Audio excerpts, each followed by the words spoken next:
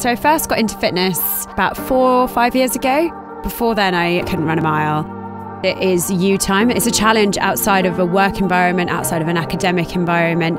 Getting outside and having some space, some greenery is quite a refreshing thing to do.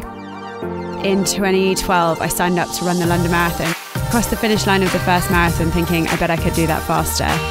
Since the London Marathon in 2012, I've run 5 more marathons. I am excited to do more swimming. It's the areas that I'm actually weakest at, which is controlling my breathing when I'm running. It's such a great full body workout. This challenge appealed to me because I've signed up for a 2.1 kilometre swim in Henley in the Thames in June. My current 5k PB is about 24:30.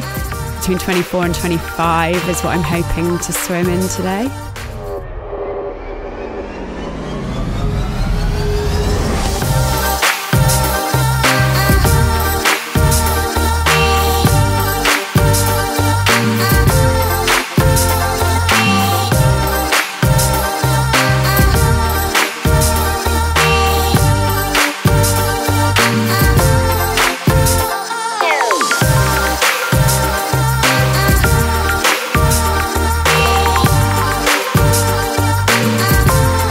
It was tough.